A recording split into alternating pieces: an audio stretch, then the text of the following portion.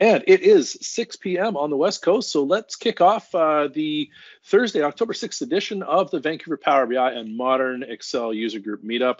I am your host, Ken Puls. I did discover, actually, just a little while ago, we were playing around in the earlier chat window on the More menu inside your things. There is actually the ability to turn on live captions.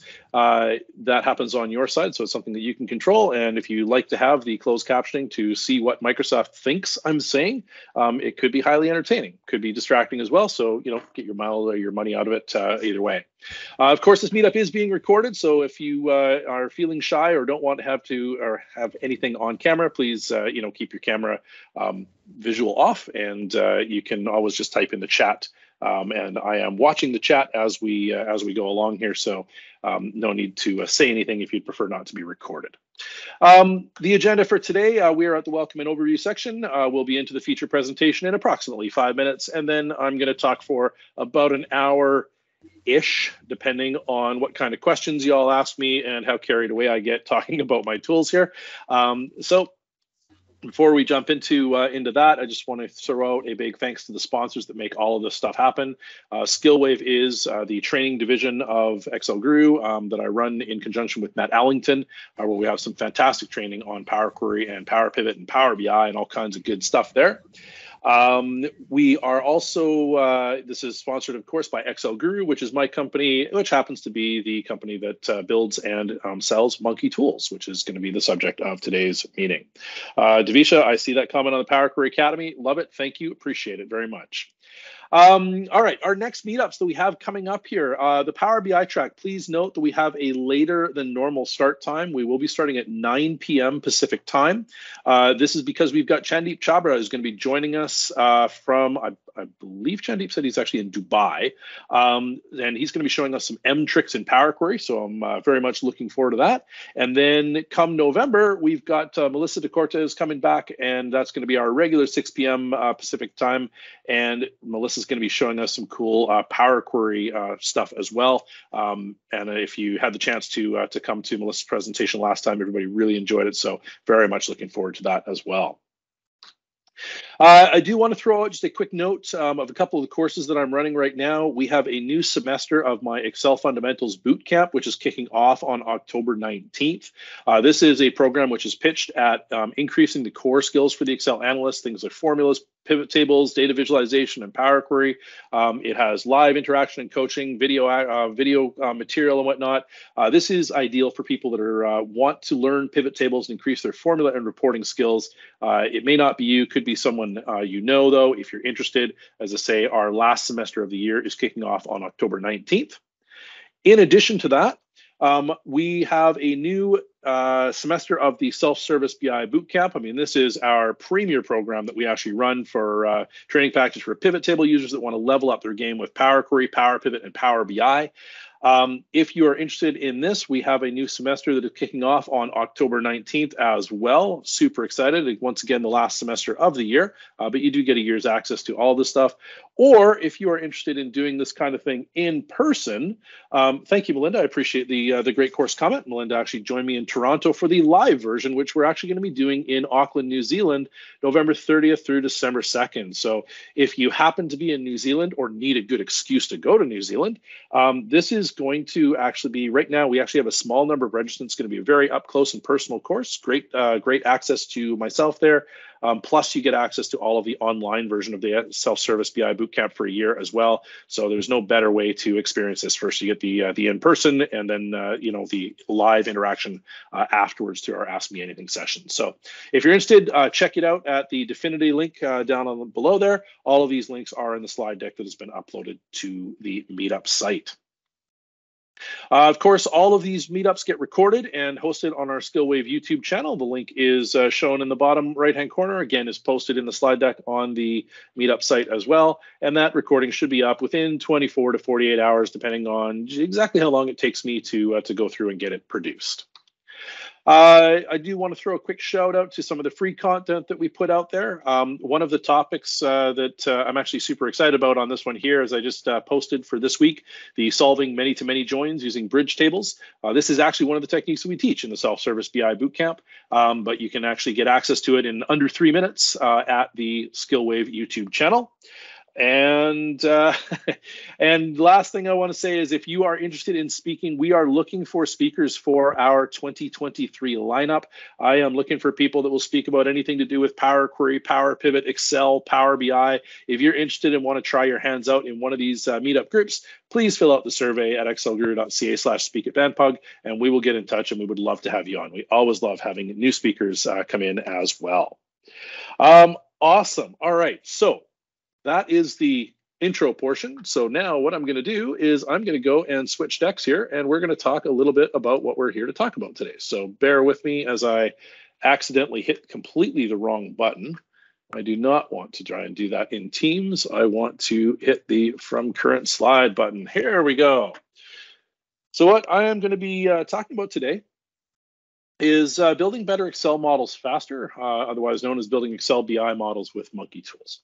And the concept or the discussion that we're going to be looking at here specifically is how the software that I've written can actually help speed up this game working with Excel BI models. Before we do that though, what I would like to do is I'd like to just survey all of you really quickly here. So let me just share this and oh, hang on a second, it's not that one, it's present. There we go. I'm getting used to this particular software. So if you can fill out the little survey here, basically what you can do is you can go to menti.com and just type in that little number there, and it should take you into the survey that I actually had there. So 7785-2346, or just scan the QR code. Hopefully everybody's got that, but I'm just going to drop the number into the chat as well. There we go. And I'm just a little curious on how much experience people have here working with this stuff. How many people do we have here? About 20 people in the meetup right now. Okay, cool. And it looks like nobody's got no experience. That's kind of a cool thing. All right, awesome. A few people with a lot of experience. Excellent. So I was curious to know a little bit about your audience when you're playing around with these. It'll help me tailor this a little bit here. So I would definitely say that we're leaning more towards a little than a lot, but there's a few of you that do have a lot of experience in this. So that's good to know. I'm going to move this forward now to the next question as these ones are ticking along. And this one here is how much experience you have with Monkey tools. So if I can get you to vote on this one for me, this would be really helpful as well. And wow, that blue bar jumped up really, really, really fast. Okay, good stuff. This is exactly what I was curious to know. And so let's go, and I'm going to close this one off here and get rid of it. Thank you for voting. I appreciate it. And now what I'm going to do is I'm going to go in and I'm going to talk to you a little bit about Monkey tools. So for those of you who don't know me, I am an accountant. I'm going to give you the brief intro here. I run a website called excelguru.ca, which has a website, a bunch of articles, and a forum. And I'm one of the founding partners of skillwave.training, along with Miguel Escobar, who now works for Microsoft on the Power Query team. And we brought Matt Allington in, well, before Miguel left, obviously, to be our third partner in this. I am a Microsoft MVP. I've been awarded every year since 2006. This is an award that I have to re-earn every single year and comes from community contributions that I make, like speaking at free meetups and different things. Proud to say that I was awarded 10 straight years in the Excel platform, or Excel program rather. They changed me to data platform, which is the category that looks after Power BI. And in 2019, switched me back to Office apps and services, M365 apps and services, which is where I am now. That is the category that currently looks after Excel. I'm also a software developer and author. The developer aspect is around Monkey tools, which we're going to see today. And of course, I've written a couple of books. We've got M is for Data Monkey and Master Your Data, which is the new edition of this particular book here. And I would highly recommend that if you are going to pick up a book on Power Query, check out Master Your Data. It is a complete rewrite over what we did with M is for Data Monkey. And I think that you'll find that it has a ton of information in it to level up your game, no matter where you are on the Power Query curve. All right, let's start a little bit with my philosophy on how I actually approach different tasks. So my modeling philosophy is pretty much that I always start with raw data because you have to, right? Otherwise you're kind of making stuff up and that's not cool. And I use Power Query to go and connect to my raw data and bring it into Power Pivot to generate my fact and dimension tables. Now, what you will see here is that I always use, or almost always use, a three-stage approach to dealing with this. I will make a query that connects to the raw data source. Essentially, the job of this particular query is to normalize the data. So I just want to be able to see all the rows and columns of data that I can work with. The staging query is where I start reducing that down and try to get it into a place that shows me the amount of data that I actually want to work with. And then my fact and dimension tables are where I carve it up to serve my dimensional model properly. In the data model itself, of course, this is where we relate our tables together and create our DAX formula. And then after that, we go and we feed our visuals, whether that's a pivot table or a pivot chart or something different. Okay.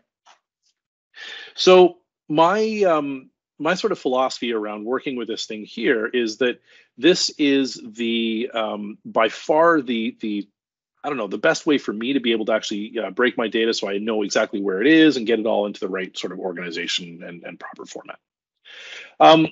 From there, what I'm going to do is I'm generally going to start in Excel. This is kind of the way that I approach almost everything. I've been working with Excel for a long time. I love Excel. It's the tool that I use to do the majority of the jobs that I do, particularly with my finance background. I find that it actually works best for a lot of the things that I need.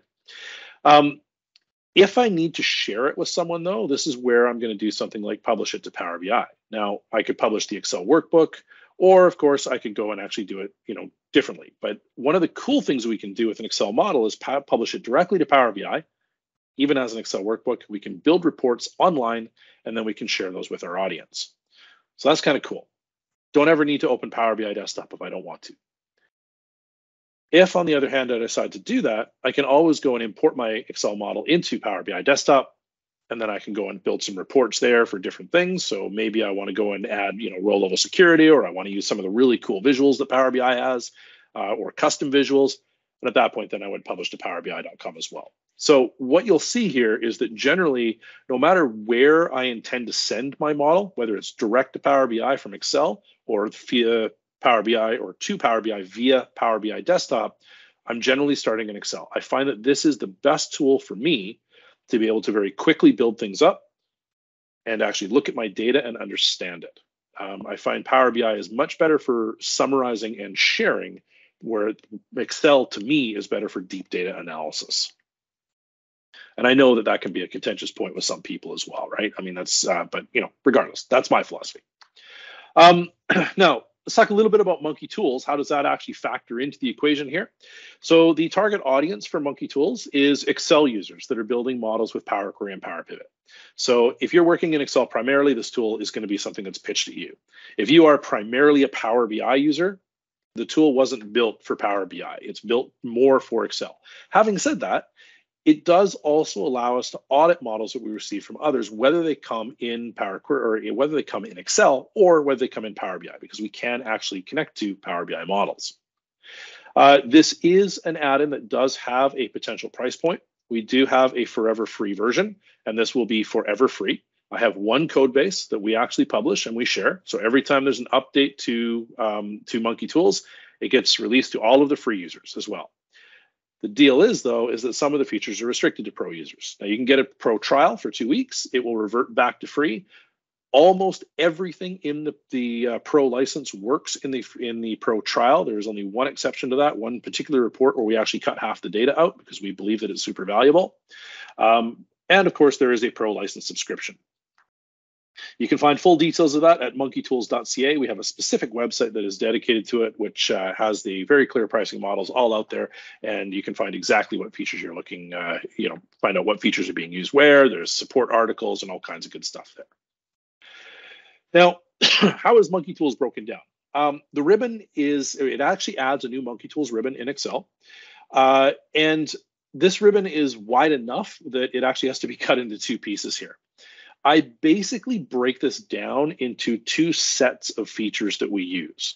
So we have what we call convenience features, And these are basically repurposed buttons from Excel in other places. So the Get Data button from Table button, Launch Power Query Editor, Show Queries and Connections, all of these exist on the Power Query Get Data menu or on the Data tab. So Launch Power Query, for example, is actually on the Get Data menu. It's a little bit buried, so we actually bring it up and surface it right up front. Things like Manage Data Model, Pivots and Filters, Refresh All, of course, those are on the standard the Data tab that you'll be able to find. We also have a ton of features that are Monkey Tool specific features that we add. We put all of these on one tab because these things are all related. We build models starting in Power Query and then we work on them with Power Pivot. So I like to try and minimize tab flipping as I'm going along and working through the jobs that I'm doing. Now it's demo time. So we're going to jump over into Excel. I'm going to go and pop open an Excel workbook, and I'm going to walk you through some of the different features that we actually have in Monkey Tools. So we're going to start right now. Let me just go and open up a sample model that I want to work with. And it is, where is it? Here we go, Query Monkeys dash begin. So basically, what do I have? I have 3 tables in this workbook. There is absolutely nothing connected to the data model at all. So if we go and take a look at the data model, what we should see right now is it is blank and empty. Okay. We can also see that there are no queries in this workbook whatsoever either. This drives me crazy that my query pane has started to open really narrow. Don't know why. Trying to figure that one out. But what I'm looking for is I'm looking to create a pivot table here and possibly a pivot chart if I want to do that. The big thing that's really important to understand about this is that I want a pivot table which actually treats September 30th as my year end. So this is potentially tricky for some people to do. So I want to be able to build something up that shows my total count of transactions, my sales, and my budget. All right, what do I have to start with? I've got 3 tables. I've got sales, categories, and budgets.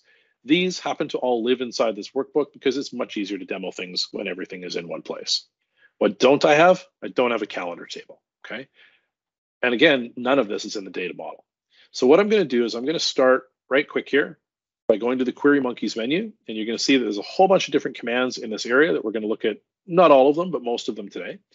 I'm going to go and grab the Table Monkey. And what Table Monkey does is, naturally, whenever I'm presenting, it opens on the other monitor. What Table Monkey does is it actually identifies all of the tables and named ranges in your workbook. So you can see these guys here are my individual tables. What's interesting about these guys is that you can see their actual table names. So we've got categories. That's this table over here. Okay, so if I go and take a look at the table design, sorry, my bad. This one's sales. This one's categories. This one, as it turns out, is table 1. So notice I've got table 1 here. If I click on this, it will select the table. It will select the table. It'll select the table. So I can sort of see where things are going. No, Fernando, I don't have a calendar table, but I'm going to need a calendar table. That's the point. So don't get me wrong on this one. The calendar table is absolutely essential in the grand scheme of things here. I just don't happen to have one in this file. So here's what I'm going to do. First thing, I'm going to rename table 1. But I don't want to have to close Monkey Tools to do that. So if I right click on this, I can come back and say, look, this is going to be budgets. And what you'll see is that at this point in time, if we actually take a look at the table design tab, it's now been renamed here. So this is a convenience feature to make life a little bit easier. When you identify really quickly, hey, I've got tables in here that have weird names, you can actually fix them. You can also, if you want to, you can right click on one of your queries at the end here and it will rename that without renaming the table. What you see in this case here is that we're actually going to create 3 different queries for every table. This is the source table. The yellow ones are staging queries. So they're going to be created as connection only. And then finally, the green tables here will load to the data model. I can decrease the number of staging queries that I want or increase them. I can actually turn off the ability to load to the data model. So this will create a connection only query called budgets. I can even say, hey, I don't even want the budgets table at all, and it'll ignore that. And if I prefer, I can actually reduce the number of layers of all of the different queries themselves. This will save as a default for your form the next time you open it. The text that's being prefaced in front of the table names can also be controlled here. I'm going to leave all this as default because I'm happy with the way it's set up. I'm just going to hit create. And what's going to happen now is this is going to go through and it's going to create all of these queries for me. So you can see we've had 6 that were created as connection only, and boom, there we go. The rest of them have been loaded to the data model. The nice thing about this is this took 7 seconds to complete. It took a lot more to talk about than it did to actually get the work done. And what you can see now is if I go to my Monkey Tools tab and hit Manage Data Model, so my tables are in the data model. It's all good to go. And if I go to Diagram View, I can see that they are here. So I'm just going to grab these guys here. I'm going to go and link, oops, let's not link category to amount, Ken, that's a terrible idea. Let's go and link category to category, much better, and category to category over here. I'm going to hide these two columns as well, but I'm not going to hide the date ones, and I'll show you why that is in a little bit here. Okay, so there we go. We're getting our data model into the proper state where a category is linked to category and category is linked to category. So we're getting set up to start with here. But now, what we need to do is we need our calendar table if we're going to go and start building things. And I don't have one of those in this model yet. So here's the thing, Fernando, I don't want to have to create a table in the Excel worksheet for that. That's a waste of time. So I'm going to go and use our calendar monkey to go and actually create a dynamic calendar table that reads from the data. Now, this one took a little bit to open. And if you're really astute, you would have noticed that there was a query that actually was created down here and then disappeared. We actually use Power Query to read metadata from the other Power Queries in your workbook so that we can actually do some cool things. So the first thing I'm going to do is I'm going to change my year end. So I'm going to go back to September and I'm going to pick up September 30th. And this can be any September 30th. It doesn't have to be the correct one that's inside this data. In fact, this data only runs, I believe, from 2018 to 2019, and I'm picking a 2022 year end. I can name the calendar what I want. I can change the type of calendar here as well. So if you need a 445, we can actually build that for you. I am going to tell it now, though, how do I want my calendar to actually work? And what the calendar needs to do is it needs to know the first date for the fiscal year and the last date for the fiscal year and build a calendar for everything in between. So I'm going to go and grab my staging sales table as the base for my calendar. And it says, okay, we found a calendar column called date. And you'll notice that it's come back and it says there's only one column in this table that is actually formatted as a date or date time. So we're going to use that one. For my latest date, I could pick the same table. I'm going to pick a different one because I always budget in advance. But what I do want you to notice is that if I picked up something like categories, which doesn't have any dates, it would tell me, hey, there's no date columns in this table. You're not allowed to use that. So I'm going to go back and say staging budgets. And it says the only column that would work here is date. What we're going to do next is click next. And these are the default options that Power Query or that Query Monkey or sorry, Calendar Monkey comes back and actually says. It says you're probably going to want a fiscal year, a quarter of fiscal year, a month of fiscal year, and your month name, but we're not going to grab the calendar year and things like that. Okay, so here's the deal though. If I want my regular calendar year, I can click the button. When I do this, we actually write this in as a default so that next time you open up the Calendar Monkey, it will have your default save for you, right? We're all about saving time, okay? So here's what I'm gonna do. Oh, and if you were using a 445 calendar, you would actually have a periodicity column over here for period IDs. I'm gonna click next, and you'll notice that it says, would you like to add relationships to the tables? If I had selected the same tables, if I'd selected sales and budget and targeted my columns against sales and budget, then this would have automatically checked these. It's only going to serve up tables that actually live in the data model, and I chose to actually build my logic against staging tables that are not. That's why these weren't automatically checked. At this point, I'm going to hit create, and now it's going to go through. It creates my start date query, creates my end date query, and it's now loaded 1,096 rows into the data model. It also gives you back the status of exactly what's going on. And at the end of it, it says, listen, we have some advice for you that we want you to do. Now, I'm going to go and follow this advice right here. You can leave this open. You can even check the box to say close this automatically, but I know what I need to do. So I'm going to hit close. I'm going to go to Monkey Tools. Thank you, Fernando. I appreciate that you love this. And what's going to happen here is I'm just going to go over to the what about different fiscal starts? So the fiscal starts that we support in the calendar is the beginning of, so we always pick a fiscal year end. If you are using something like a March 31st year end, it will automatically go from April 1st to March 31st. I can't set up something yet. I haven't actually programmed the logic in to do like the 15th of the month to the 15th of the month. That's a little bit different. But July to June, yeah, no problem. Okay, and actually I'll show you that right away here. Because what I'm going to do is I'm going to sort my month short. I'm going to sort this by the month number. I wish I could do this for you, but unfortunately, the Excel team doesn't give me a way to actually set up these sorts. I'm dying for this ability, but they haven't given me that. So let me go and change the day here. We're going to sort this by day of week. Okay. I'm now going to go and just check my diagram view on this, and you'll notice that the calendar table got made with the relationships in place. The other thing that I unfortunately can't do for you is I can't do this, right-click and hide from client tools. I wish I could, because I believe that the foreign key on every single table relationship should be hidden by default. Why did I not hide this to begin with? Well, because I cannot programmatically create a relationship between a column that's hidden and a column that is visible. Unfortunately, the object model that we use to actually code this stuff doesn't see invisible columns. It can't find them. I have some cool code where we can actually make that happen, but I can't actually create relationships between the two. Okay, so yeah, there's a lot of power in here, Isaiah, for sure. I mean, I've worked pretty hard on it, but you know, but you know, at the end of the day, I mean, you know, it's all about trying to make life easy. I mean, the cool thing that I want you guys to realize about this as we go through is what I'm doing right now is I'm actually building a data model, and this is a completely no code experience, right? Because here's the next thing, right? I need measures. So here's what I'm going to do. I could go and create a basic measure.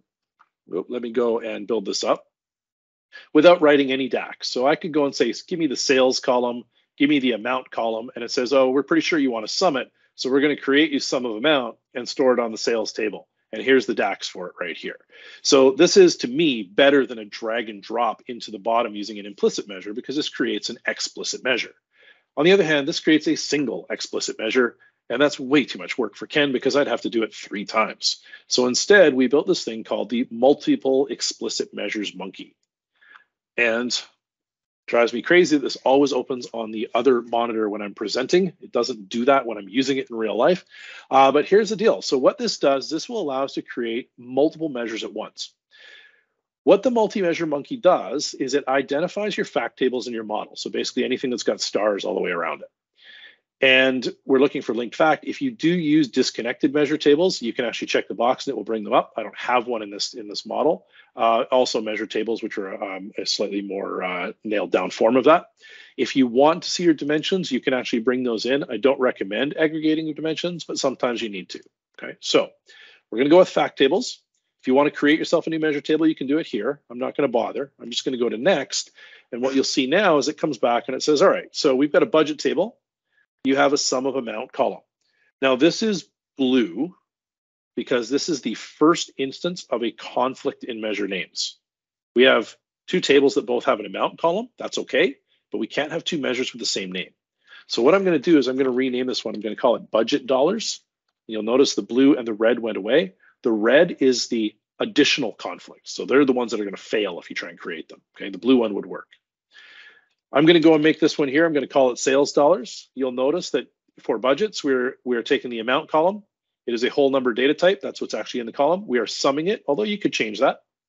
Giving it a name, you could change your number format here. We provide you with a few, and we allow you to store it on different tables if you want to. If you do use a proper measure table, it will default to the measure table. Otherwise, it defaults to the table that actually has the column. I would also, I'm doing the same thing for this guy here for sales. I'm also going to add another aggregation here. Now, what I'm looking for in this case is I'm looking for a count of the transactions. And the easiest way to get that is to do a count of the rows of the table. So what I'm going to do is I'm going to select not the amount, category, or date columns. I'm going to select the sales table. And you'll notice it says this is a table here. We are going to do a count rows, and I'm going to call this one here transactions. I'm going to try and spell transactions correctly because it drives me nuts when I don't. This is going to be a whole number format, and it's going to be on the sales table. And Fernando, you're asking, are those measures written in M and DAX in the background? No, they're not. They're written in DAX because DAX is the formula language for Power Pivot. Pivot tables use M and DAX in order to actually bring things out, but this is all DAX formulas. So when I now go and hit create, it just went and created all 3 measures. Boom, done. Takes that long, right? Again, longer to talk about than it does to actually do it. So now, if I want to go and create myself a nice little pivot table, for example, I'm going to come up to the pivot and filters menu on Monkey Tools. You'll notice that we have the ability to go and grab from the data model. So I'm going to do that, put it in an existing worksheet. And here are all my tables. So what I'm going to do is I'm going to grab for my calendar table, I'm going to grab my fiscal year and put that on rows. I'm going to do month short. This is October. And back to the question that, who was it that asked about this one? Davisha. Back to your question about what if I'm using a July to June year end, I use an October to September year end. So these are sorting in the correct order for those months. So January to June, September to October, whatever, same difference. It's just about where you pick the fiscal start. I picked an September 30th year end. Now what I'm going to do is I'm going to grab my transactions, my sales, and my budgets, and boom, there we go. Okay, 100% no code data model, bringing tables into Power BI, building measures, landing them in pivot tables. There we go. This is what Monkey Tools is all about. Pranam, you asked, are you considering adding support for fiscal year calendar with 544 or 445 months? Let me just go back into calendar for a second here. Let me bring the calendar monkey back up. Where'd you go, calendar monkey? Calendar monkey is doing its thing.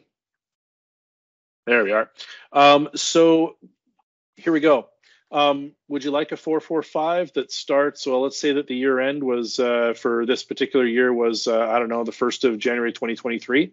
I'm going to call this calendar 445. I'm going to base the year end start on the staging. Actually, I'm going to just base this on sales because I want this to connect automatically here. And we'll make this one based on budgets. We'll go next. We'll pick up some more IDs here. We'll say next. We're going to add the relationships. I've already hidden these, so I'm going to have to do it manually, but I'm going to hit create. So here we go. We just built a 445 calendar for the model. And the nice thing about this is that I can now go back into manage data model. And because I have a 445 calendar as well as a regular calendar, I can now report on 2 different bases. So if I need to see it reported on a 445 calendar basis, I can. There you go. Okay, so yes, I am considering, no, I've added support for 544 and 445. One thing I don't do, okay, so if you're in one of those weird calendar years, one thing I don't do is I don't support odd catch-up years. Okay, that one is a little bit weird. The calendars I have are pure 445 or 454 or 544. So if you have a catch-up year component to it, that's going to mess it up. It's on my list, but we're not there yet. Okay, so there we go. That is the first example of what we're looking at with Monkey Tools. The sort of main gist of this is to pull the queries and the measure sort of sections together and build something cool and quickly. The idea here is you can actually go and use Monkey Tools to build this model here if you know exactly what you're doing with it and run through it. It takes me about 3 minutes to build a data model. If I do this manually, it would take me at least 10 or 15. Right, so that's a big difference along the way here in productivity. All right, I'm going to close this one here down, and we're going to go and look at another little feature of Monkey Tools here. So what I'm going to do is I'm actually going to start with a blank workbook right now, and I'm going to insert a new query here, which is called the Smart Folder Monkey. Okay, so what's going to happen with this one is I'm going to create a files list query here. And what this does is it actually goes and creates a files list based on the actual workbook path for this workbook. So in order for this to work, this needs to be saved. So I'm just going to go and hit save. And let me just grab the file path that I'm working with here. And this one is going to be Smart Folder Live. So I'm just going to go and hit save on this one here. Yes. And the important part that I want you to realize about this, I just need to get rid of this for a second because I need to be able to see my SharePoint syncing going on here, is if I go and close this workbook and then reopen it, okay, this file is now returning a file path that is on my SharePoint site.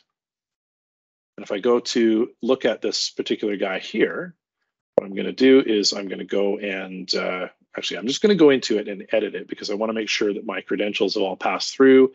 It wants to know about data privacy. So I'm going to come in here and tell it, hey, listen, this current workbook is organizational. Why I should ever have to define current workbook is completely beyond me. But here's the deal. I am not going to check the ignore privacy box that everybody likes to check to make formula firewall issues go away. We're going to leave that in place. And once I do this, what you'll see is that this is going to come back and it says, of course, that my credentials are invalid. So I'm going to sign in as a different user. And sorry, on the other window, I'm going to hit my own username and this is just drives me crazy too. I'm going to sign in as a different user, pick my own name that it prompted me with, and then say connect because I'm plainly a different user. And now we get the list of all of the files that are actually sitting in this folder. So I can now go and reference this, call this output, and let's just filter this thing down here to the, which folder do I actually want? I want my Monkey Tools add in general. Let me get blank. Awesome. Okay. So this is the file folder that I'm looking for. So this is the root of the folder that I actually saved this into. I'm going to go close and load to, and I'm going to load this to a table on the existing worksheet. Okay, so here comes my output for what we actually have here. All right. Now, here's the interesting part. I'm going to hit save, file, close. Now, I'm just going to wait for this to sync because this is important. So it's happening on my other monitor. So just bear with me for a second while I let this do its thing. It says that it has been uploaded 12 seconds ago. That is fine, but I would like to see this processing change go away. And of course, it's going to take forever because I'm on a Teams call. But once that is done, you know what? Let's see if we can pause it anyway. We're going to go and pause this syncing for 2 hours. And the reason that I'm doing that is because I'm now going to double click on it from my local folder and reopen this file. And what I want you to notice is that we now have a local file path. And this is an absolute nightmare if you're trying to use a parameter table in order to refresh data. So here's what's going to happen at this point in time. What I'm going to do is I'm going to hit data refresh all. And what I want you to notice on this one here is that it has worked. And I can tell you that because there is a file that starts with the $, and that is a temp file. You never see a temp file if you're opening the file from SharePoint. You always see a temp file if you're opening it from the local folder. And what you can see here is that the refresh does spin and does work. So this smart switches between SharePoint and the local file using the smart folder monkey. Okay, so there's a function for get parameter. If you're familiar with my book, the get parameter function, we can inject that right away. We also have a smart folder function. If you decide to use the smart folder monkey, it actually injects both of those, gives you the files list. All you need to do is tell it that your privacy is okay. And at that point in time, this will now allow you to refresh the file, whether you open it up and it gets a local or a remote file path. Okay, so this is pretty cool. Obviously, this is an Excel workbook thing. This is not a Power BI thing because Power BI doesn't have a formula to return the local file path. Okay, so that's something to be aware of. Key thing to know about this stuff as well, though, you'll notice that the parameter table and function, this particular piece here will inject the table and the fn get parameter function. The smart folder function feature here will also inject the fn smart folder function. These are available on a free license, everything in this area here. This one requires a pro license or a pro trial. Big difference between this one, we hook it all up for you. If you don't want to pay the pro trial, that's cool. You can inject the pieces, but you've got to manually put these things together. Okay, so, but it's covered in our documentation. We'll tell you how, but you know, it's just more convenient if you use the smart folder monkey. So, so this is kind of nice, as I say, because you now have something you can actually open, and every time you open it up, it just works, and that is something that I highly value when things just work.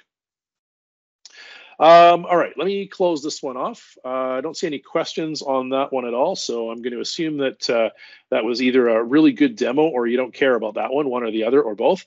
But here's what's going to happen. Let me turn this guy back on here, and I'm going to get back into some more modeling stuff here instead. So yes, indeed, I am the documentation. Nah, listen, actually, for that reason, I mean, this is one of the things, that's a great segue. Thanks, Fernando. This is one of the reasons that we actually created the Monkey Tools website.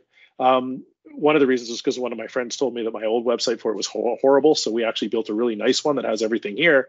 It also has a knowledge base with a bunch of articles that actually show documentation on things like an overview of what Monkey Tools actually does, with lots of pictures and different things around there. So I don't have every article in here. There's a lot that I still need to work on, but I'm trying to complete that so that I am not the documentation, but rather you can find the documentation here. All right, let me show you. We had timing wise. I want to show you the stuff that's more appropriate for data modeling and whatnot. And of course, my notes just froze on me too. That's always awesome. All right, let me go and jump into a Pivot Sleuth demo. So I'm going to go and open one up, which, if I can find it, is called Measures on Facts. So here we go. All right. I can't tell you how many conversations I've had with people asking, why do I actually have this? Randall, will parameter fields and hierarchies in Power BI Desktop be coming to Excel? I am sure that they will one day. How long away that day is, I do not know. But the thing is that there's a lot of things that are in Power BI today that have obviously diverged and are moving way ahead of Excel, particularly on the data modeling side. The reason for that is because the analysis services engine that is built into the Excel program is version 11.03. It is quite old, but it was so deeply nested into the Excel architecture that it made it very, very difficult for the Excel team to make changes. In my opinion, this is one of the big reasons that Power BI exists as a product today, is because the team wanted an ability to be able to move forward. And if you look carefully at Power BI's structure, they have a very, very different ecosystem constraint compared to what Excel does, in that every version of Excel that goes out always has to be back compat tested to make sure they're not going to break anything. Power BI, nope. You open a file in this month's version, it will not work in an old version anymore. They don't care. It doesn't matter. So it really sort of breaks that line to say, hey, we can always push forward. So there's two sort of divergent paths there that are challenged. So the Excel team needs to figure out a way to be able to rev the Power Pivot engine inside Excel without breaking stuff from the past. And this is a real challenge that I know they're working on it. I don't know when it's going to eventually be done, but my feeling is that at some point in time this is going to get resolved. How long it is, I don't know. All those new features, calculated tables, parameter fields, all those kind of things, once they resolve that problem, then those will eventually end up showing up in Excel. But like I say, whether or not it happens, I believe it will. How long, don't know. Don't have any info on that. Okay, let's talk a little bit more about this one here. So what am I pulling up here? This is a tool that we call Pivot Sleuth. And what Pivot Sleuth is all about is figuring out why relationships between tables may be needed. This is a very irritating error message. And unfortunately, you can click go away, but next time you open the file, it's going to come back. So we built something here to help people understand what is going on. So if you click on Pivot Sleuth, it will actually bring up, oops, let's try and get this in front. What is going on here? I don't know why this is deciding to show up behind my Excel. There we go, that's better. So what Pivot Sleuth does is it comes back and it says, listen, we've identified that there's an issue here. The sales category field doesn't have a relationship, or doesn't have a relationship path that can be used in order to go and filter these tables. There's something going wrong in this particular case. So you need to look into this. And it actually goes and provides you with a little bit of help here in order to try and figure out what exactly is going on. The issue in this case is that category that is being used on the pivot table field down here actually comes from the sales table. Okay, this is a problem because if we go back and we actually look at our dimensional model for this file, we're using this field. Oops, sorry, this one right here on our pivot table. This cannot work its way through the relationship path to come down and filter this field. This is one of the very, very big reasons why for everything that is on these tables, what I recommend you do, if it's on the many-sided relationship, you hide it. And if you do that, when you drop back to Excel, it's going to rip that field off because you can't have it. This forces you to use categories from the correct table. And when you do this, when we go back to Pivot Sleuth, and we bring it over here, you'll notice that there's no issues, everything is happy. Okay, so this is the first thing it does. It actually tells you, listen, you've used a foreign key on a table instead of a primary key for filtering. So we don't want that to happen. And it actually does provide you with some advice down the bottom on exactly how to fix that. So this is the first Pivot Sleuth demo that I want to show you. And I want to show you a little bit more complicated one here as well. So let me go and show you this one here, measure table. I know a lot of people that love measure tables. I am of mixed emotions on these things. I think the challenge around, hang on a second, let me close Excel completely here. All right, now let's try that again. So I'm of mixed emotions on pivots on measure tables. The reason why measure tables were, oh, I saved this. That wasn't so good. Hold on a second. Let me just go into Monkey Tools and replicate my error again, because it looks like I've got an auto save happened on something. Unhide columns. There we go. Boom. There we are. There's our relationships maybe needed error. Save, because that's the way it's supposed to be. So what happens here? I know a lot of people that love measure tables. I think this is actually a hangover from when Power Pivot was super unstable and you actually had to delete tables and bring them back. People put their measures on measure tables so that you didn't have to recreate the measure tables. So the deal is, though, is that what you'll see is that people use these disconnected measure tables like this. And if we take a look at the data model, you can see that over here, I've got this disconnected table with all these measures on it. And then they wonder, why am I getting this relationship between tables maybe needed? The reality is, this is a perfectly valid thing to do. There's nothing wrong with it at all. The problem, well, let's ask Pivot Sleuth. So if we go into take a look at Pivot Sleuth and we bring this over here, Pivot Sleuth says, listen, we've got all kinds of problems going on here. What is going on? And if we take a look at budget year, it says, look, there's no relationship path here. By the way, this error message or this tooltip message may eventually end up disappearing on you. So you can actually click on it to actually bring up the thing here. And it gives you a whole bunch of information here. Okay. The interesting part about this one is if we actually click on it, it says measures a disconnected table. Your measures will most likely calculate correctly, but these tables always cause this particular issue. If this table is intended to be a measure table, flag it as such by hiding all of the unaggregated columns on the table. And basically, what happens, all right, what happens with this one here is if I now go back and follow the advice from Monkey Tools and hide the unaggregated column, at this point, this goes away. So Davisha, you say you like measure tables because you have over 30 measures on one of your data models. Keeping it all together works for you. That's fantastic. Personally, I actually prefer to store my budget measures on my budget table, my sales measures on my sales table, because if I hide all the unaggregated columns on those tables, then these basically act like folders for me. And I still have a search that I can use to find things. But again, you know, the reality is on this one here. So Fernando, you've got a comment that you organize them into folders. Not in Excel, you don't. Because in Excel, you can't, because that feature does not exist. It does in Power BI. So for me, these tables act like folders, because when I go and actually pull up a data model, if I actually segregate all of my measures back onto their original tables, hide all the unaggregated columns, then these guys all pop up to the top like this. So that kind of helps me classify them in this way. So I totally get where you guys are at. I totally understand, and I understand the goal for it. I don't feel that it's the right necessary method in Excel. To me, putting these on measure tables, yeah, and fair enough, Davisha, I totally get that you're Power BI first. If I wanted to classify these things, I can always create multiple disconnected measure tables, hide all the unaggregated columns, and again, these will sort of act like folders at that point. So for what it's worth. Let me throw you one more on the Pivot Sleuth. I think Pivot Sleuth is actually one of the really cool features that we actually do. This is a complex model. We won't go through and debug everything on this one here, but you're going to get an idea as to just how messed up these things can actually be. Once again, we've got the message. We go and we hit Monkey Tools and ask for Pivot Sleuth. And what you can see when we bring it up is we actually give you all kinds of different context help. Every one of these colors means something different. So in this particular case here, you're using a foreign key. It might be working, but we recommend you switch it to a primary key. That's the same issue that we have down here, but this one has some additional components around it. This one has no filter connection that's going to these particular tables. This one here tells you that it can't be filtered by business line because there's no relationship between these. So based on this information, if you go through and you actually get a clean bill of health on this, things will work. Actually, this one's kind of interesting because here's what I'm going to do. Business line actually isn't adding any value here. So I'm just going to take this off. And this is an interesting thing around Pivot Sleuth to me. Once I've got that gone, the relationship may be needed error disappears.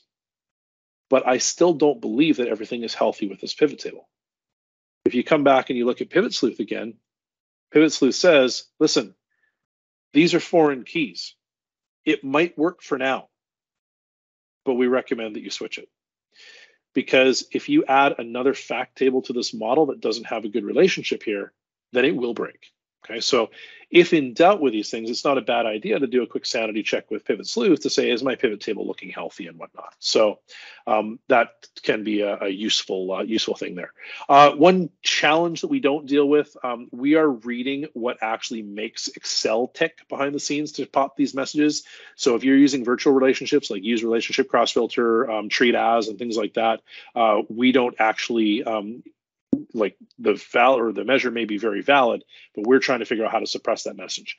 Those ones we recommend, listen, put it on a table and hide all of the unaggregated fields, and that's what's going to make that go away. Okay, let me see here. So let's take a look at another little feature here. You know what? I'm in a file. We have some DAX measures and things like that. Actually, let me just go and fix something on my data model really quickly here. I'm going to go back and hide my unaggregated columns for these. So chit details has a bunch of these guys here.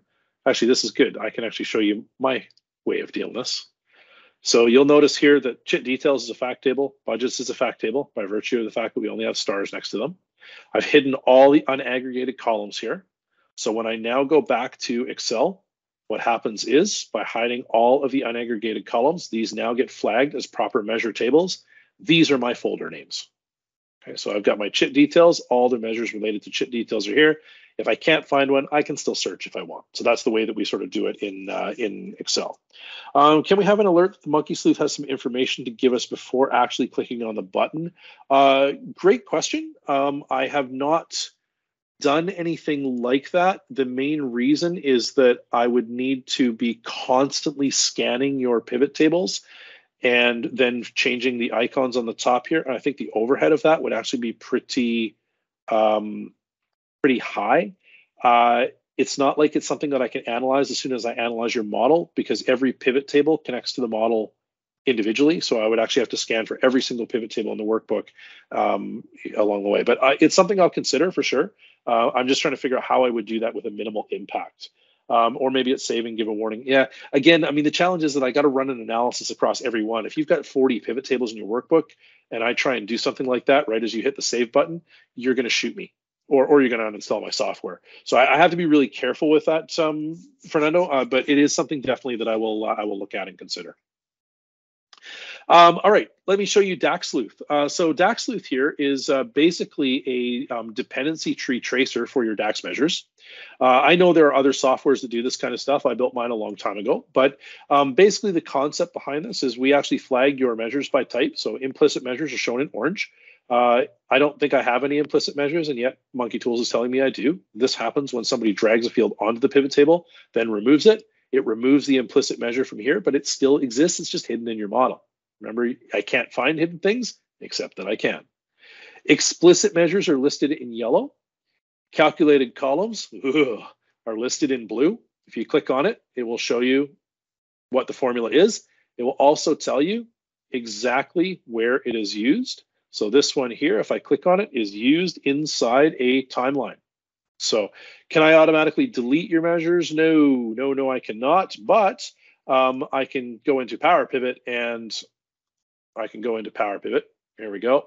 I can go to advanced. I can show implicit measures, and then basically I just need to know what table it's on. So it's on chit details here. So there we go. Here is the implicit measure. So from here, I can actually delete it. Yes. Now that probably puts something behind my pivot sleuth. Yes, delete from model. So that will make it go away. If I now go back, let me just reconnect to my model, active workbook, and reload it. And now go back to DAX Sleuth, what we'll see is that that implicit measure is now gone. Okay, so which is just the way it should be. So cool stuff here. If we go and click on a measure, let's say we click on sales, we actually show you what pivot tables it's used on. So if you click on this, it will take you directly to those individual pivot tables or pivot charts or OLAP formulas. Okay, we actually scan all of these things looking for these. So this is your dependency tree to figure out where a measure is actually used. All the ones that are green, these have precedence. So if I look at month-to-date units, it calls sales units. Here's the sales unit signature.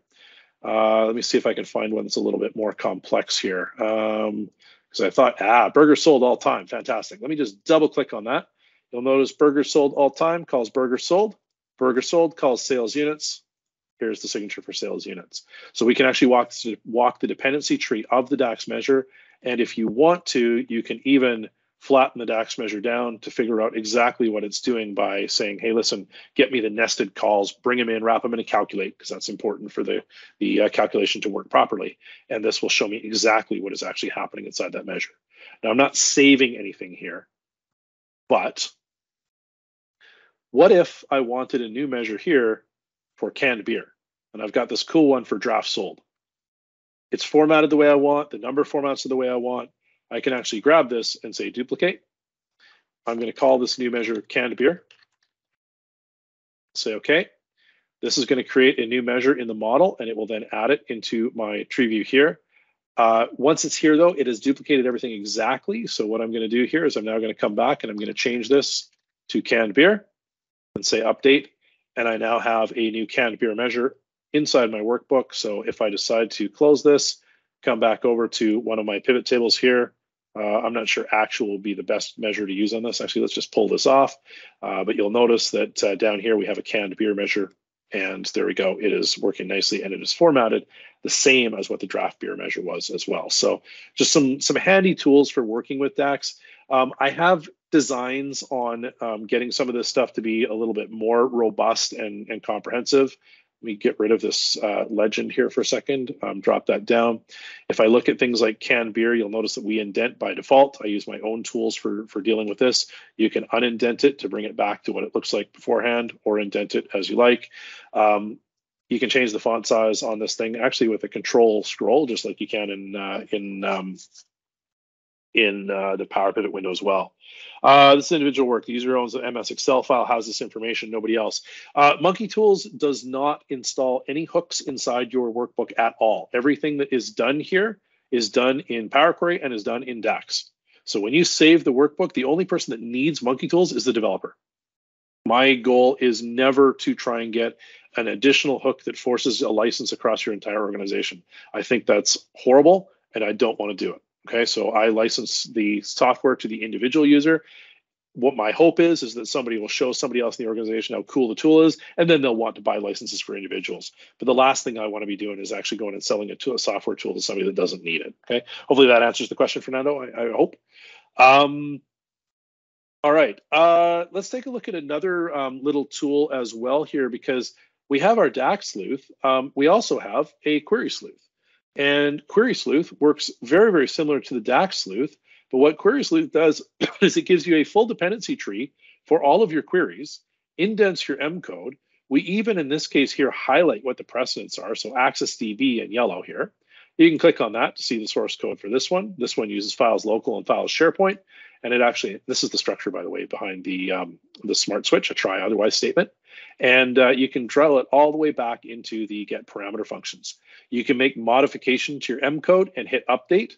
Unfortunately, I do not have IntelliSense in here, so I hope you know your M if you're going to mess around with this stuff.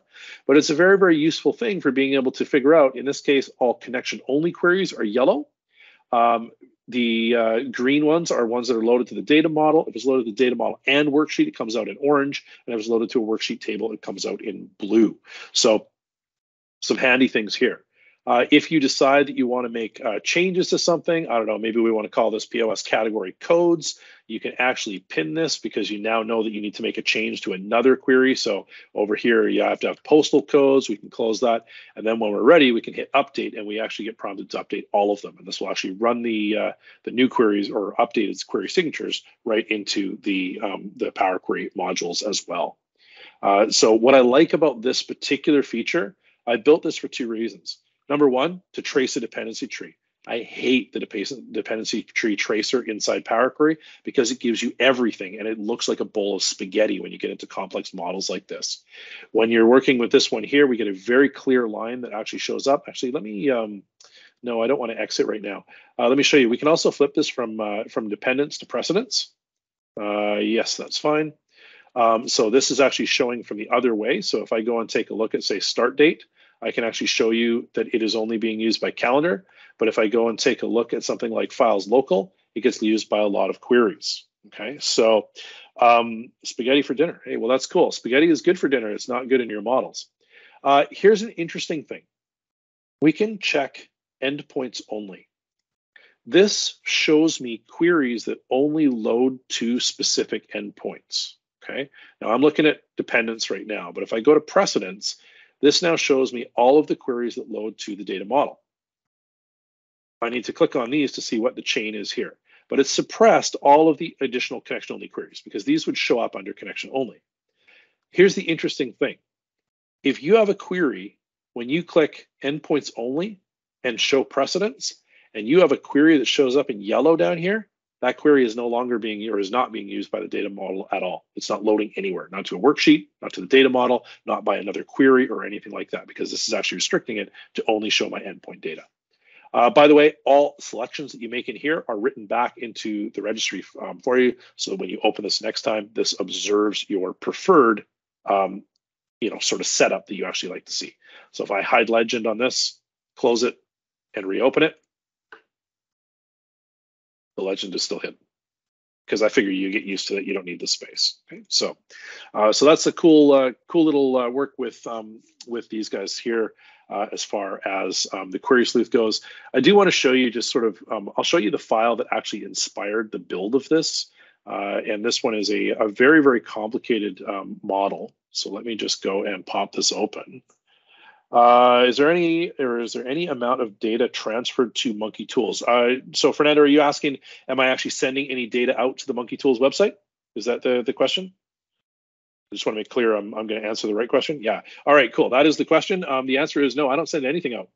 All of the data that we work with here is all processed in your local CPU and RAM. We don't actually send anything out. The only thing that Monkey Tools sends out at all is a couple of things. When you open up your workbook, we check your license.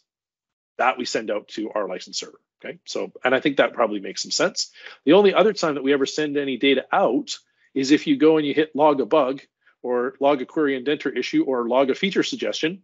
At those points, then those guys there will actually send you to a website where, for log a bug, we actually send you to a Microsoft forum where you can actually log your bug information in there. If you want to request a feature, you could do the same thing. Okay, so let me show you this workbook. This is a pretty crazy workbook. All right, so I'm going to show you a couple of things around this one. This has got a big table of contents in here, and what I'm going to do is I'm actually going to run across to the area plan map. This is actually a model that is used for a housing development that is under construction actually, as we know right now. I was actually just down here the other day looking at just how far this thing has come. So I did some financial planning work on this particular piece. This model was built using Power Query and Power Pivot in order to make things happen. Okay, so it's a very complicated thing with 25 sectors of product being built out over 25 years, really, really big. We had all kinds of interesting pieces that were in this. This is the map of how things fit together. Everything green is a worksheet. Blue is Power Query did all kinds of stuff here. Power Pivot, of course, the model, and then purple worksheets as well for summarizing things. This is the map of the Power Queries that went behind the scenes in order to reshape the data. Purple is a named range, or is a worksheet rather. These white things here are named ranges. The blue ones are queries that we're actually pulling in. All of these little white or little circles are off-page connectors, but not ordinarily off-page. They connect one query to another. The green ones are the data model tables. I drew this by hand because this thing was that complicated. If you go and you actually go and take a look at this, this is the amount of queries with multiple levels of steps all the way along the way. This is what Query Sleuth was actually, yeah, it is the matrix, absolutely. This is what Query Sleuth was built to understand, because the client that I was working with was one of those people that like to change scope on things. And the problem that I needed to know was, if somebody changes level 1 staging parameters, what is that going to do to my model? So I would flip it to dependence. I'd look for level 1 staging parameters, double click on it and go, holy crap, I've got a lot of work that I need to do in order to be able to trace this through. Okay, so that's what this was sort of developed for in order to see what was going on. It's a very, very complicated thing. Actually, forecast was the most insane. Look at that. That's just crazy. So the other thing about this, though, is that this uses Power Query and Power Pivot for all kinds of things. So the big question is, well, what's in this? And this is where we have this model summary report that we can actually run against this particular model to come back and provide us with some documentation. This is the one feature inside this tool that does not work with 100% fidelity in a pro trial. We actually suppress every other line, okay, because we believe that documentation like this is something that you can help us pay for developing. Yes, I did use Visio to draw those maps, Pranam, absolutely. Manually, painfully, and redrew them every time we had a scope change. It was awful. And this is why I sat down and programmed this tool. So this is my documentation report for my model sleuth that I can run. It tells me how many tables we have, how many relationships we have. We count how many are loaded to connections, worksheets.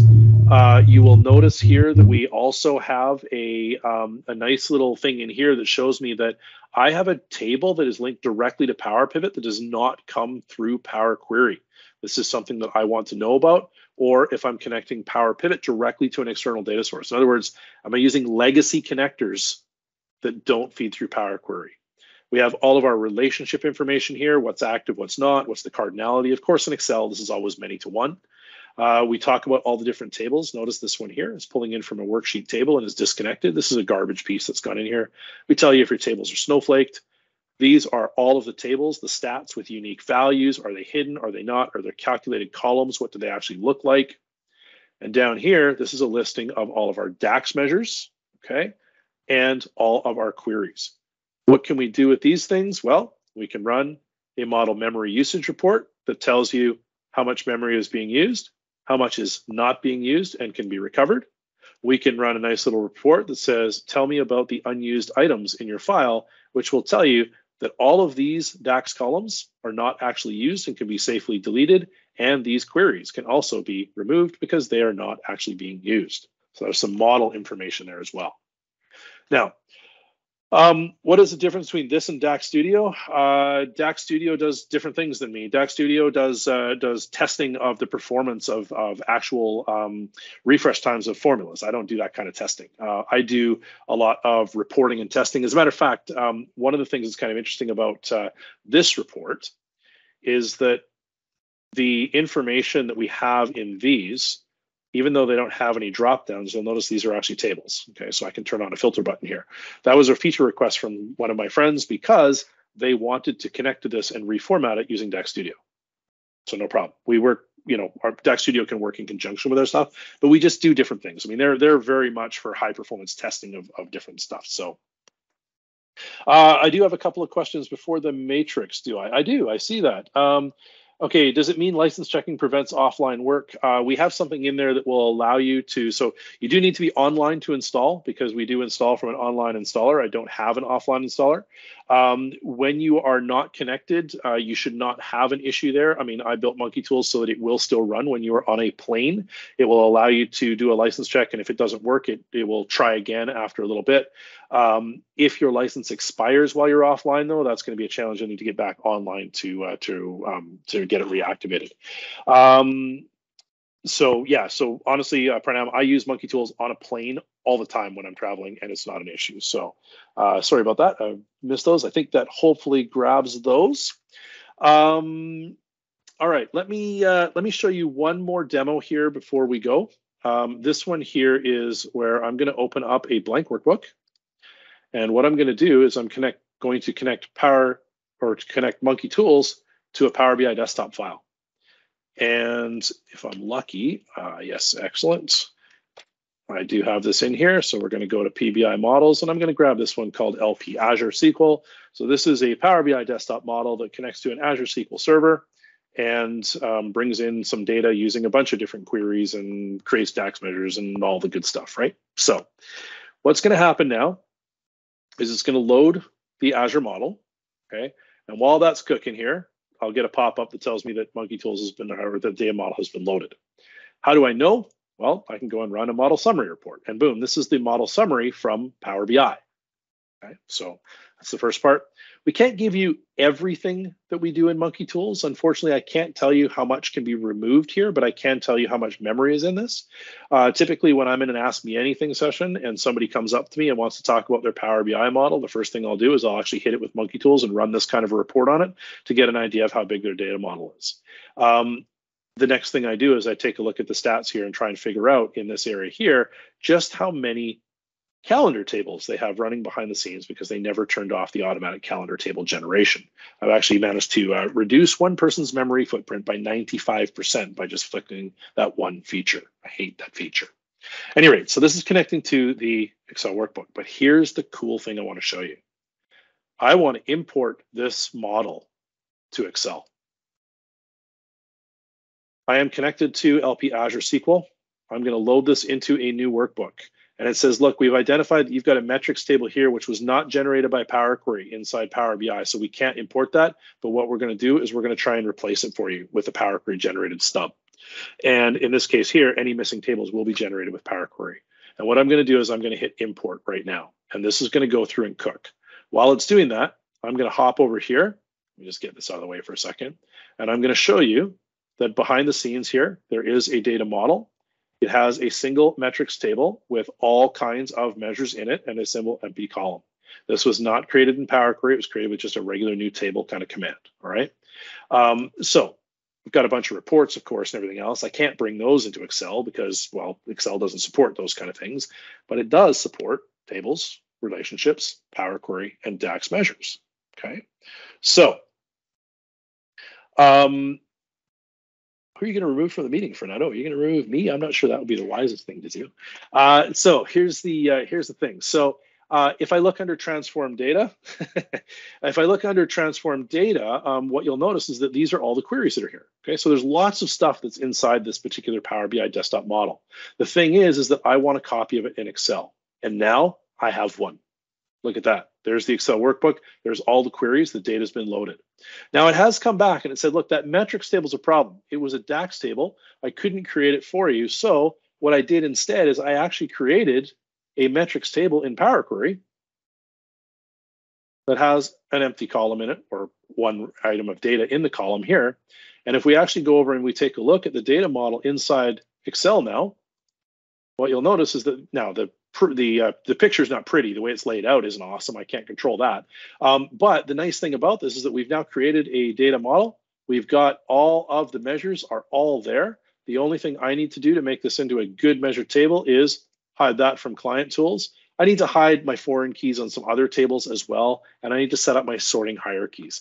And it actually tells me that I need to hide the data model columns. These are all of the columns that need to be hit. So I actually have a list that I need to go after, and I need to recreate a sorting hierarchy in this place here. But with all of this stuff done, I can now go and very easily say, hey, listen, let's do it, Monkey Tools. We're going to go and insert a new table against the data model. And let me go and put my, I don't know, let's go and put the sales on here from the, we're going to go categories and we'll pick up the point of sale group. I've just now imported that model from Power BI into Excel. There is no other tool today that does this. Okay, Monkey Tools is the only one. Now, I do want to show you something else really quick. It's the last feature I'm going to demo for you. So what I'm going to do is I'm just going to go and save this to a workbook. This is called just your data model. It's important this gets saved before to go through. How long does it take to have a decent grasp of Monkey Tools? Well, that's a good question. You know, I mean, it takes time to learn and play around with it and see different things. I'm sure you'll break some things and log me a bug at some point in time as well. But the reality is that, I mean, you'll learn certain features. There's a lot of features in here. I mean, that's the big thing. So as Melinda says, I mean, how much time do you have? I mean, you know, we are adding to it over time. I haven't been able to put much into it lately, but you know, you'll find your favorite features that you use, you know, somewhat regularly. Here's the last one I want to show you for today. A couple things that we've got here.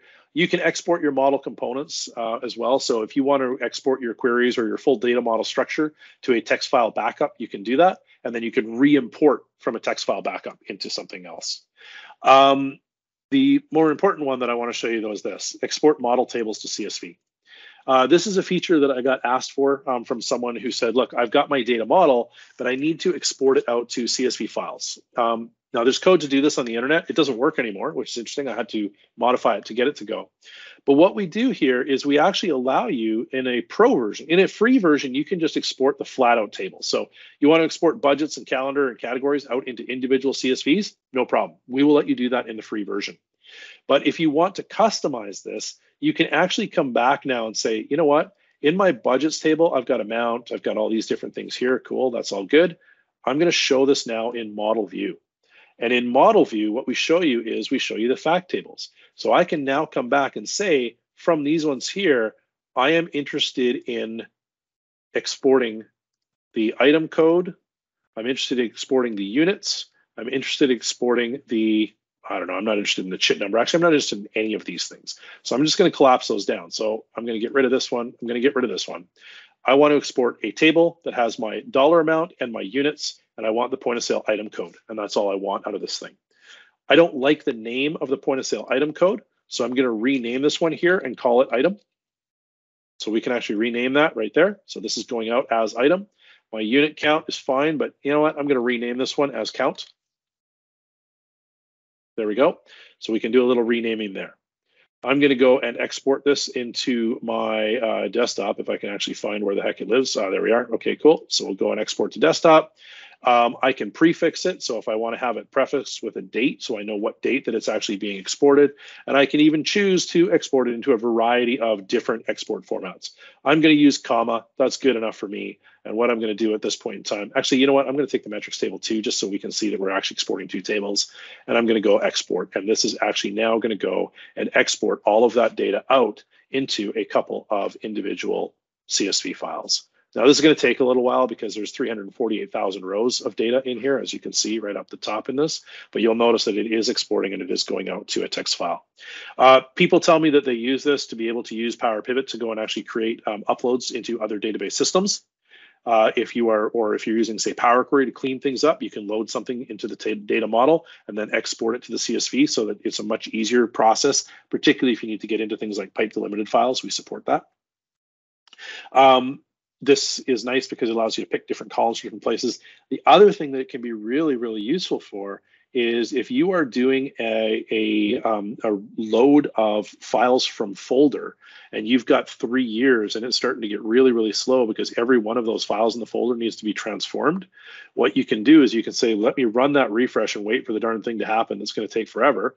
Export all of the contents into CSV files. And now you can go back and say, okay, let's remove all of those files from the folder. And what I'm going to do is I'm going to combine all files in folder, and then I'm going to append this already transformed data. Why? Because the already transformed data just needs to be streamed in super fast. It doesn't need to be transformed again. So it actually can be nice for crystallizing some of those, almost for an incremental, but just kind of an offline incremental, if you like. Outside of that, the only other thing that I want to show you is that we do have the ability right here to log a bug or to make feature suggestions as well. The documentation will take you to the link on Monkey Tools website so you can actually find out more about it. I have not shown you all of the features here. There are more. So as Melinda says, I mean, how much time do you have there, for Fernando? Because, we do have a lot of different features in here, but I think you'll find the ones that you actually like along the way. I have designs on adding more. I don't really have a lot of time to talk about because I'm running over. I mean, unless you guys want to stick around, I can give you a sneak peek as to the things that I'm working on. But I don't want to be keeping you much longer than what I promised here, and I'm already 10 minutes over what I said I was going to do. So let me 9:17 p.m. Yeah, very. Oh, geez, Nick's sticking around. All right, fine. Here we go, guys. All right, special sneak peek. All right, of some of the things that I'm working on. No promise on timelines. These are very, very rough, okay? So they're ideas, and unfortunately, I have a ton of stuff going on right now, so to be able to bring these ideas to fruition is going to take me time. So I wouldn't expect to see anything for probably 3 or 4 months on this, but depends on how much it drives me nuts. Let me just go into my options monkey for a second, and I'm going to turn on 2 of the data, or 2 of the different features that I'm working on. I'm not going to show you the other ones that are in the list. So I have a feature here called Parameter Monkey. The idea behind Parameter Monkey, if I can just load this one up, it is running a query behind the scenes to query the metadata and actually bring things over. And what you can see here is that I've got a Parameter Monkey is empty. What Parameter Monkey 3 months. I have a 14-hour flight. Yeah, dude, I'm going to sleep on my flight. Maybe not for the whole 14 hours, but it's hard to code when you're offline. So here's the thing. What is Parameter Monkey about? Parameter Monkey is built around the issue that it tries. Actually, let me go back and let me see if I can find a file that actually has a parameter set up in it. You know what? I'm going to make this real easy. Let me just go file, close, file, close. There we go. Let's go start with a blank workbook here. New blank workbook. We're going to go get data from file, from folder, from folder. There it is. And what I'm going to do is I'm just going to drop this in here, and that folder is good enough. Actually, let's go grab CSVs. Okay. So here's what's going to happen with this one here is I'm just going to make this super, super simple along the way. We're going to go and say, this is my files list. Let me get this out of the way. I don't have any scripted demo for this, just so you know. So this is where this one's going to be a little bit weird. This one here is, I'm just going to call this output. There we are. And now what I'm going to do is I'm going to go and say, let's combine all files from folder, because I know this is going to create me something that actually has a parameter in it. Okay, so we've got something here now that generates a sample file and a parameter 1. One of the things that's always driven me absolutely mental about this is that the Manage Parameters button is right here. So if I decide that I want to create myself a new parameter called file path that goes to this particular piece, I have to open up Power Query in order to make that happen. Okay, that's fine. But the problem is if I want to change it later, I also have to open Power Query to change it. This is the thing that drives me a bit nuts. So I'm going to go and close this for a second here, and I'll just load this to a worksheet because it always feels better to actually have some data. So there we go. So what Parameter Monkey is actually about is the idea here is that we can actually load Parameter Monkey, and once it loads, here we go, we can see we've got parameter 1. So right inside here from Excel, without actually opening up Power Query, my idea is that, hey, look, I can actually go in and actually start working with this stuff. So if I want to create a new parameter called file path and give it a current value of this particular piece, so let me get rid of those quotes, I want to be able to create it. This is the challenge that I'm struggling with on this one, and why this one actually hasn't come out to fruition yet is because for some reason Power Query sees this as a text string, which is a little bit weird, because if we actually go into Power Query and we take a look at this thing here and we look at the advanced editor, all of the data that's in here is absolutely accurate for creating a parameter. So if I go and hit done on this, it turns it into a parameter. This is a little bit frustrating. Okay, so the idea here that I was trying to get to is I want to be able to modify my queries. Let me go back into this one here. Let's call this file path. Close and load. Everything should still work. I should be able to refresh without any issues. Okay, everything works fine. But what I want to do now is I want to say, look, I want to change that file path. I want to do something different. Of course, this is going to blow up the query because I don't have the CSVs over there. But the idea is that you should be able to open parameter query right from Excel without ever having to open up Power Query at all. And you should be able to go in and actually change the current value right here. Say, oh, this wasn't CSVs, this was something else, and go and hit update. So I need to work out why, or figure out a reason why when I actually write this back, it is not interpreting it correctly as a parameter. As soon as you open the workbook again, it's fine. Okay, but that's why this one hasn't seen the light of day yet. But it is something that I run with on my ribbon because for existing parameters, changing them right from Excel is much, much easier. Okay, so that's one. Let me go and say file close. The next one here is very rough, but something I've wanted to do for a long time. It's called BiblioMonkey. For those of you who don't know, biblio is, I believe it's a Latin term for library. And the concept behind this is that I am trying to build myself a library where I can store my most useful Power Queries. Okay, so I can't actually, well, actually I can do all these. Hold on a second here. Let me just go and, no, I'm just not going to show you that one. But recently I posted something about Spotify. Okay, so and Nick is here, and Nick was super excited about this because Nick was actually trying to solve this issue a couple of years ago and wasn't getting any headway, and for whatever reason, I needed to do something in order to solve something for my daughter. Tripped on Nick's post and went, that guy looks familiar, and noticed that there were 2 posts on the internet about how do I connect to Spotify, and both of them either had unsatisfactory or non-answers. So I ended up going back and actually building something mainly to help my daughter with her stuff, but I also knew that Nick was going to like this. So what this is basically I've actually taken the queries that I actually need in order to deal with this thing, and I've actually added them into my library. Now, the things that aren't working, the update button, the inject button, all these things aren't working. So I'm just sort of getting there conceptually. But the idea that I'm looking for here is that what I'm after is when you're in a workbook and you've got a list of power queries, if you want to use one or you want to save it for next time around, I want something right inside Query Sleuth where you can right click and say, write this into BiblioMonkey, and it'll actually store it here. Okay, so the idea here is that I will then be able to come back and say, I want this one, inject it into the workbook, and it would just add it directly into the workbook. But while I'm here, why would I just do queries? Why wouldn't I also do DAX and save DAX measures? Now, these are pretty simple DAX measures as well. Yeah, exactly, Nick. You got a bunch of text files. This is exactly the problem that I'm trying to solve here is why would I want a bunch of text files? I want to have this all in one place. I mean, it just makes sense, right? So, but again, I mean, why would I want to do just queries? I mean, why don't we do DAX? Why don't we do Excel formulas? Why don't we do VBA? Why don't we do Office scripts? Now, there's a lot of things here. When this eventually comes out, Office scripts and VBA will probably be disabled because I'm concerned about the inject button around those things.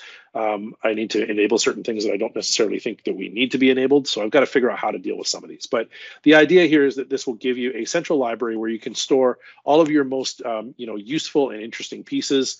For example, I mean, this is something that I actually use to connect to SkillWave in order to go and actually read our data for different things. This is my core piece here, and if I'm looking for orders, this is the format that I actually need in order to be able to connect to that particular setup. So I never remember this. I've got it scattered through different workbooks. I don't like using text files for this, so I want it stored in one place so that I can just grab it and say, there we go.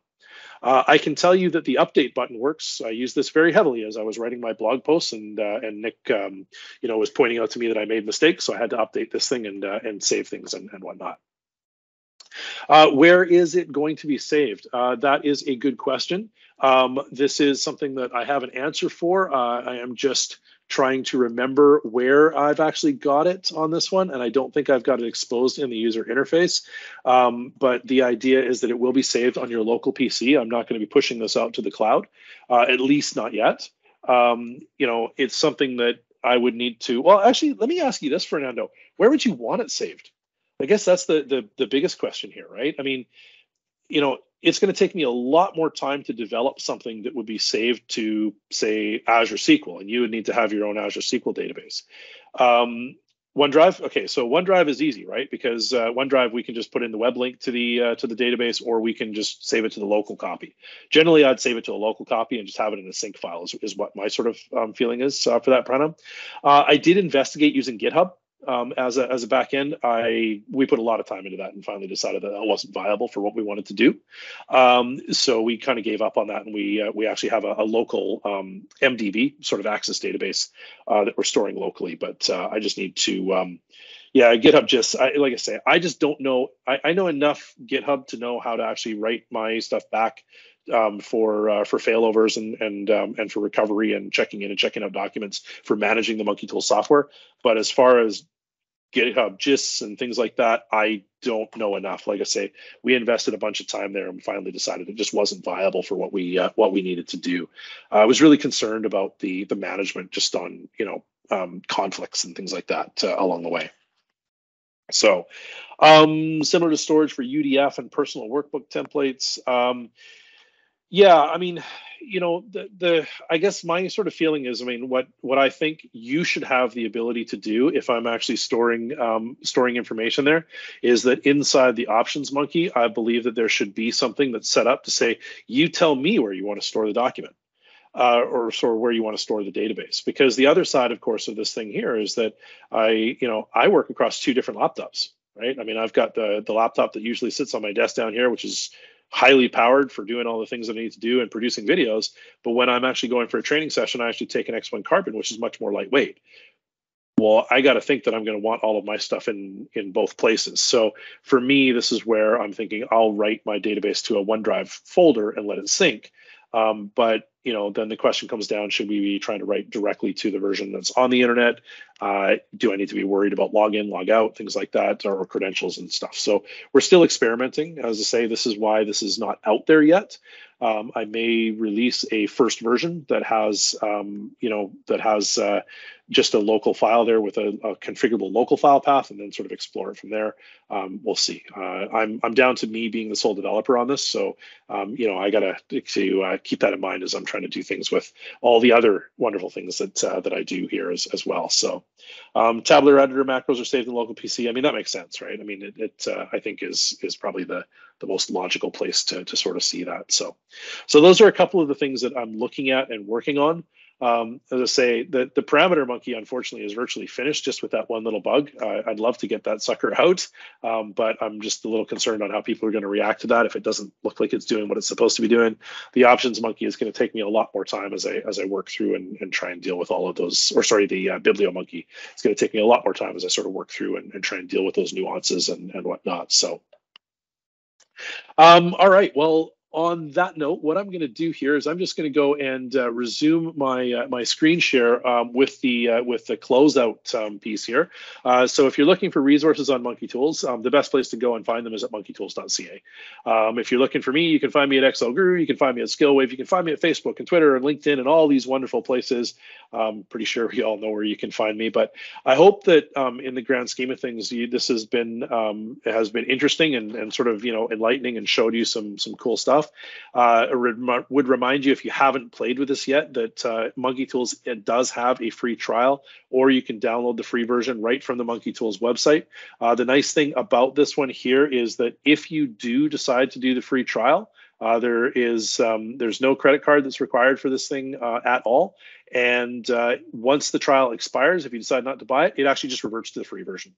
So there's nothing extra that has to be done on that case there. And if you do decide you like it, well, there you go. You can actually you can kick in and you can help us support our development and unlock all the great features that you actually have along the way as well. So again, thank you all for coming. I hope you enjoyed it, and I think we'll sign off for now, and we'll catch you at the next meetup.